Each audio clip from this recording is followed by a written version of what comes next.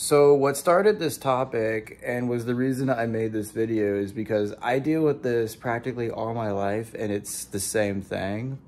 It was the middle of the night and I'm looking back at the good old times, telling stories and stuff.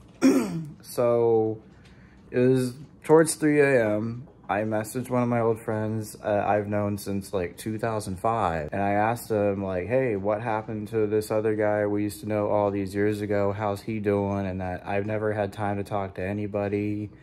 And I try to get back to everybody the best I can. And this was someone I've known all these years. He was the owner of the backyard with the 30 acres of land where I got to ride ATV trails all the time with amazing pictures of nature and wildlife. I knew this guy in Scouts. Like, I went to elementary school with this guy. Like, I've known this person for years. Normally, if I message people at this hour, including this guy, it's usually not a big deal. They'll ignore it, and then they get back to me when they wake up and have time, and they move on like nothing happened. So I woke up to this message that said, okay, the last thing I need is a message at 3 a.m. waking my ass up, and then they block me before I can even say anything. And what didn't make sense about this is, okay, cool, if I sent it in the middle of the night, why did you wait till like 8 a.m. when you woke up to tell me that and block me? Like, that just doesn't make sense. Like, normally, if people aren't happy with that, they'll message me saying, hey, do you mind? I'm trying to sleep. You know, like, I've been doing this for years and never had any problems. For me, I get people messaging me late at night all the time, but that's just because I'm a night shift person. I was working nights before I had to quit the job for family emergencies. But even then, I get messages during times I need sleep, but I don't throw a hissy fit about it. Most of the time I have my phone turned off. So this is why I'm saying, like, people are just getting weird. And I notice stuff like this also tends to happen when you're at a life where you don't know what's going on, you're trying to seek for help or just overall someone to talk to. For example, when I was rejected in Boston 30 times for bartending, like I talked about in my other videos. So there was a time, like, I just kept being rejected and rejected and rejected. And I had experience in Miami Beach, I had experience at a catering, I studied cocktails, I did this, I did that.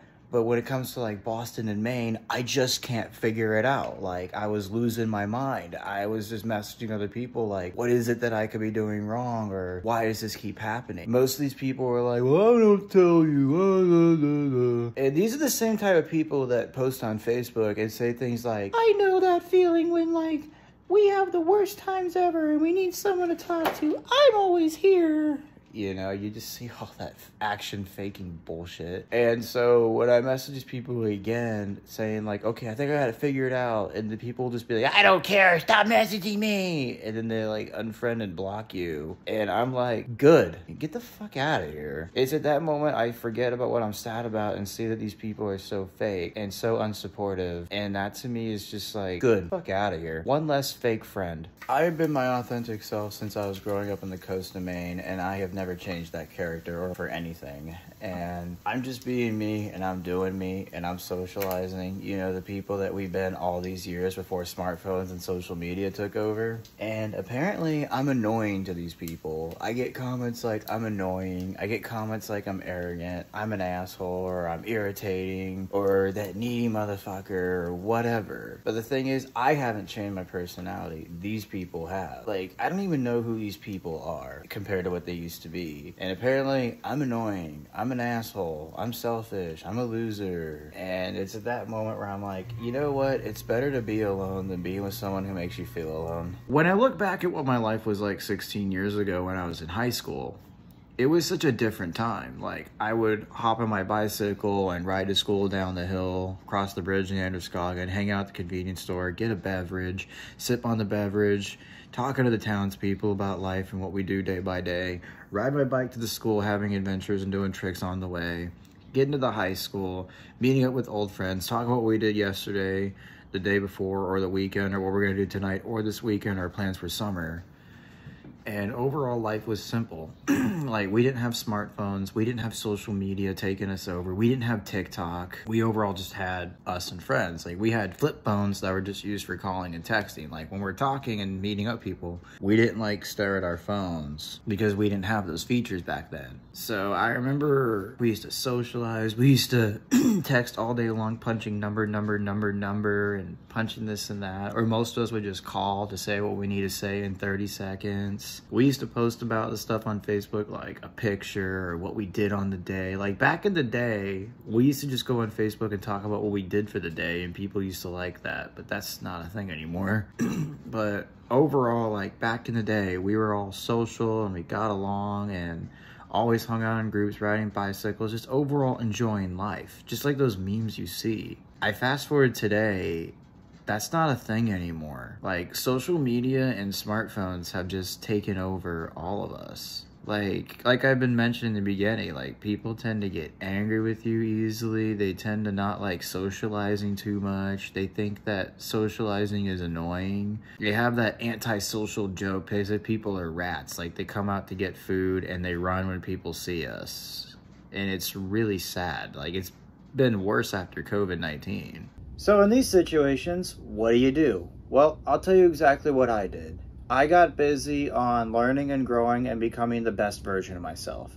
It's all about discovering yourself, figuring out what you want in your life, and maximizing your capacity and never stop learning. I experienced this all my life. At 24, when everyone started like pulling away towards me and just saying all these rude comments and stuff about me, I did some deep reflections and decided to say, you know what? Enough is enough. I'm done being a third wheel. I'm done being disrespected. I'm done being the odd man out. I'm done being ignored while I'm talking, or people talking to me while I'm talking. And it's reached to like the breaking point, and I had enough. So what I did was I got focused on guitar, going to the gym, and moving forward for my future on starting a business. I created a schedule and a plan to do this.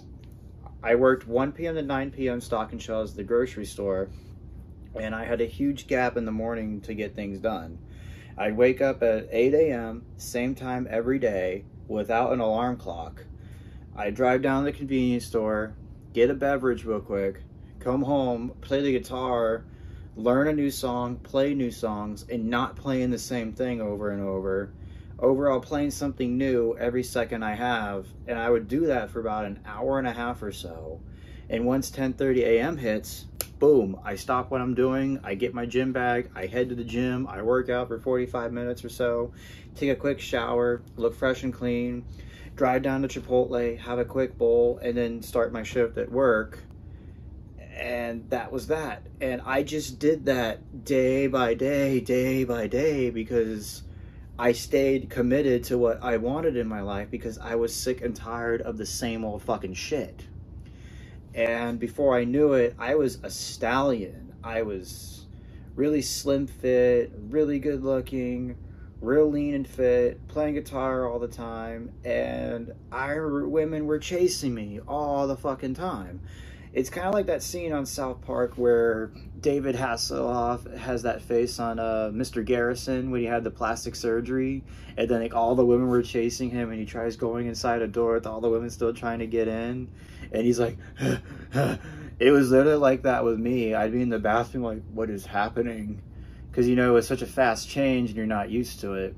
But that's another topic. So what you do is figure out what it is you want, become the strongest version of yourself, stay dedicated and committed into doing it, and create a schedule that works out for you. If your job doesn't fit your schedule, what you want, quit that job and get another one. If this doesn't match your schedule, change the time.